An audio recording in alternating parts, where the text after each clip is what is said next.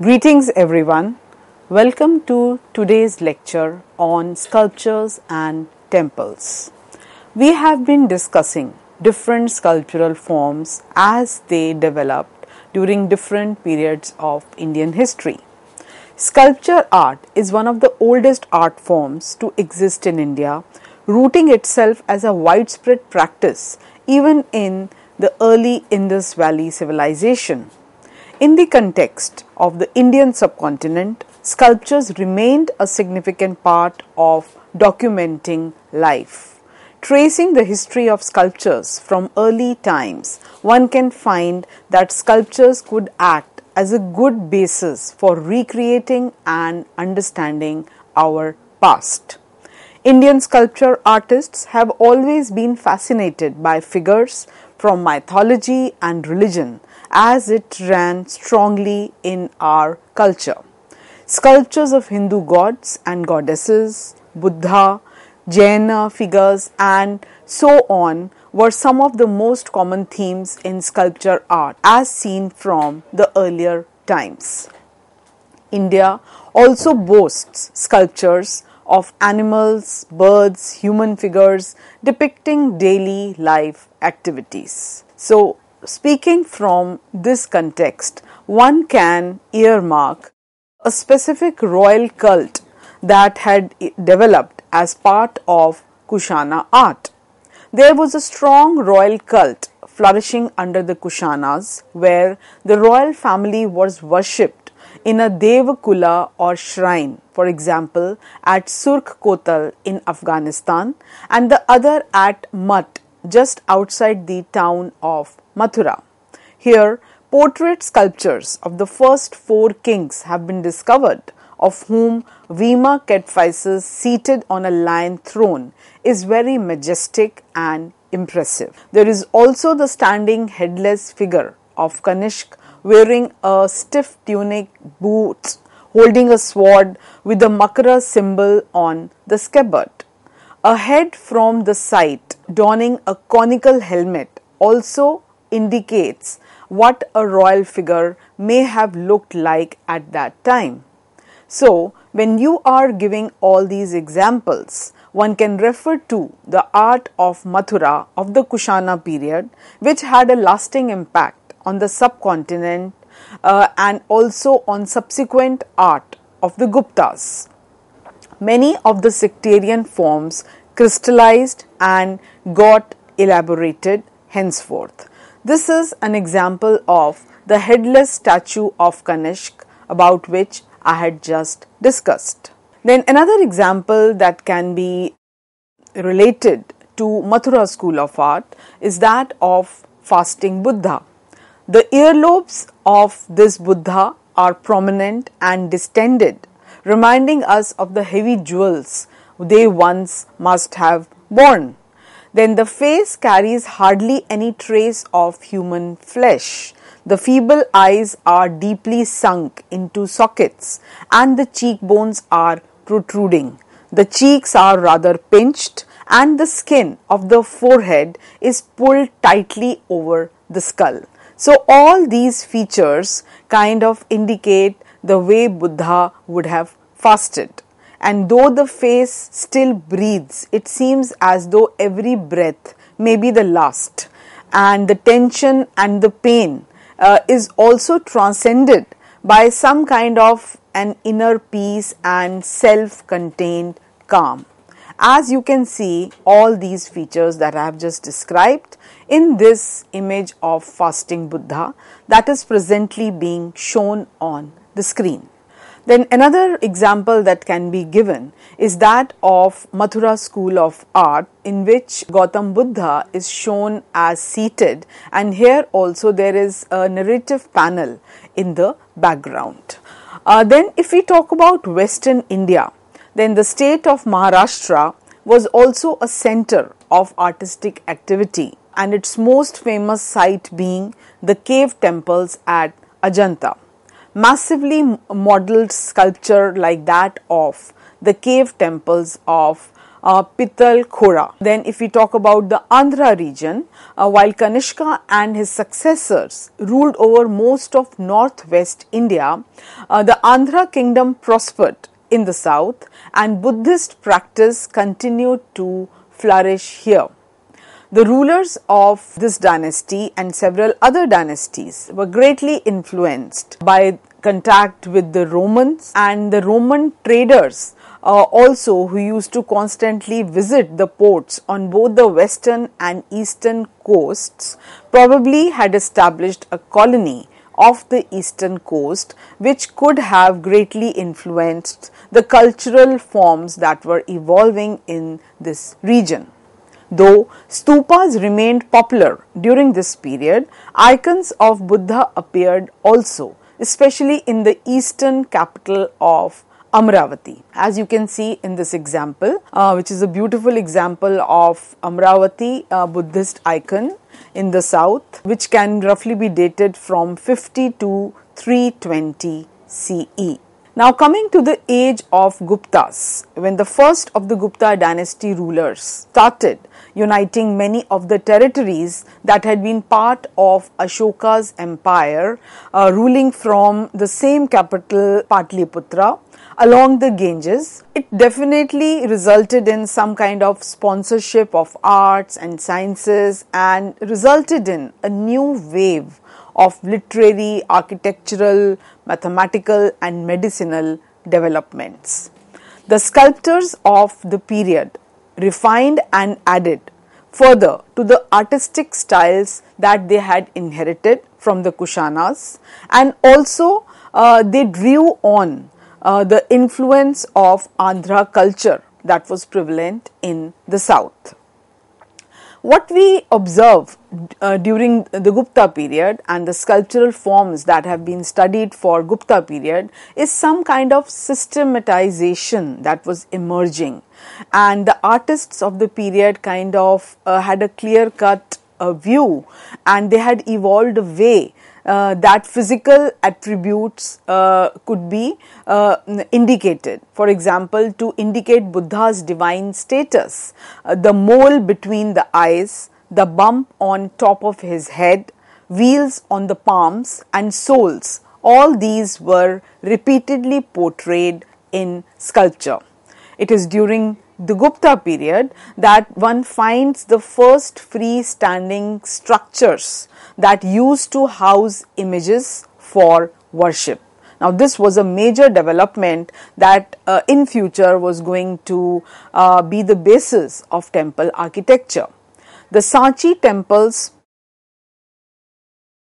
also are some of the few surviving structures that have been preserved from this period, and those Sanchi continued to be dominated by its stupas. Gupta dynasty monks clearly also incorporated images into their worship. This image shows the structure of temples that had started developing during the Gupta period, and here also we see some kind of an influence of Roman architectural features. They had gradually become part of the overall temple design and also became integral to Indian architectural styles. So the structure of the stone temples was much simpler, however, during this period than the structure that would evolve during the next 1,000 years, and important features like porch, entryway and inner shrine room, they all became far more complicated and bigger as time went on.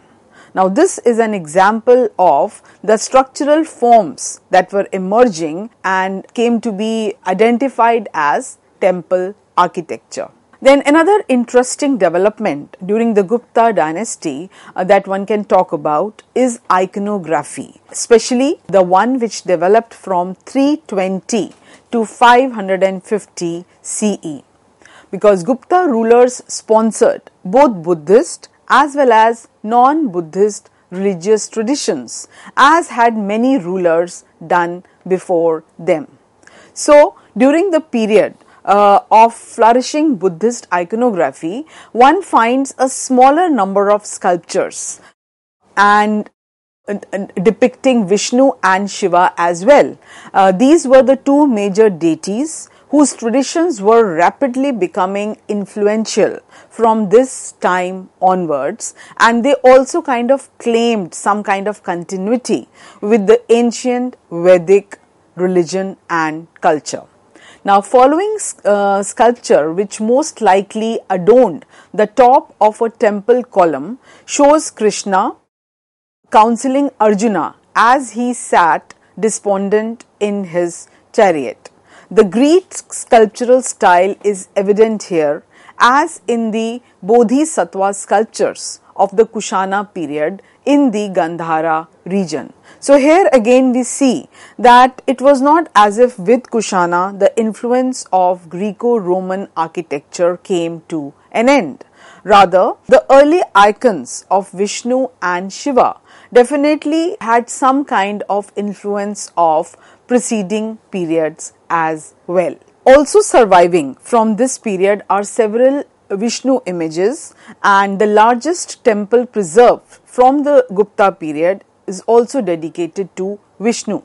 Unlike sculptures of Buddha and other bodhisattvas, Vishnu is often shown with multiple arms, each holding different symbols of his power, including the conch shell and the lotus, and such multi-limbed depictions could have been inspired by several Vedic references to the cosmic energy and also to the special features of these gods who had numerous heads, arms and legs. So all this came to be depicted in the form of iconography as well from Gupta period onwards. So the bronze Kashmiri Vishnu also sported several wheel symbols, and it also was some kind of a reminder of Vishnu's solar radiance.